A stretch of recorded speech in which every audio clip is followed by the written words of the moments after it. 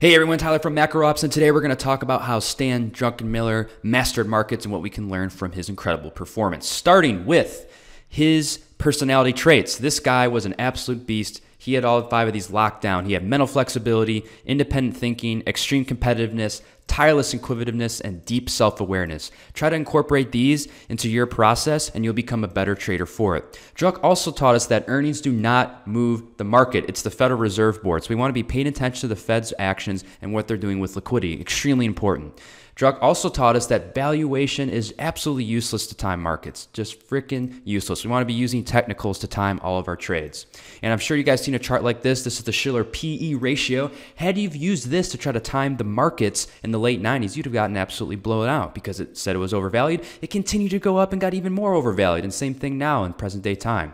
All right, so we do not want to be using valuation to time markets. We want to be using technicals. Druck also gave us the key to how to make long-term outsized returns, and that is betting big on the fat pitch. So when the stars align, you got to go for the jugular. You have to be a pig, and you need to bet big when the good opportunities come up because they're pretty rare. The corollary to that is don't bet capital on low conviction setups. All right, just let them pass and don't waste financial and mental capital on them. Now I want to draw a quick diagram to better illustrate what Druck meant by betting big on the fat pitch. So markets are mostly efficient, and I'm going to represent that by this E here.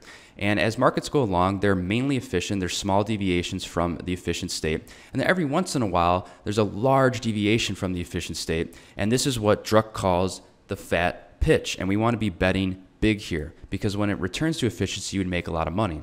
We don't want to be wasting our time on these small little deviations because they're just not worth the financial and mental capital. Focus on the large deviations from efficiency and bet big on them. So Druck also told us that you have to press a hot hand, and that means a hot hand is when you're up about 30 to 40% of the year. You can use that house's money to go for a 100% year and really boost your long-term track record. So many guys get that decent year and they just go to the beach and they said, I'm done. I did pretty well this year. I don't want to try for that 100%. But Druck never stopped. When he had it, when he knew where the market was going, he tried to shoot for the stars. And that's what really contributed to his amazing long-term track record. And finally, Druck was an absolute beast on controlling his ego. So he detached his ego from all of his trade outcomes. He was able to take losers and winners without emotion, which is absolutely key. So the markets are going to deliver you losses. The markets are going to deliver you winners. The key is not getting jostled around by those and staying calm and collected as you move forward. Thanks for checking us out today. If you want more Druck action, go to macro-ops.com. We have a lot of material on him on our website, or follow us on Twitter at macroops